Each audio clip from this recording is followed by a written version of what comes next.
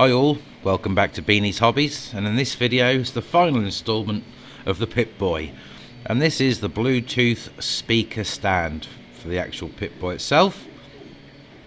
So yeah, just sit back and enjoy. I've sped most of this video up because it did go on for quite some time, so yeah, just enjoy this.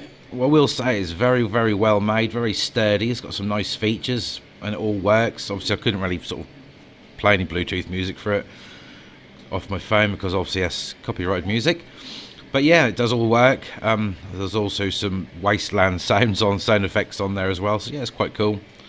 So yeah, like I say, just enjoy and I'll speak to you soon. Cheers.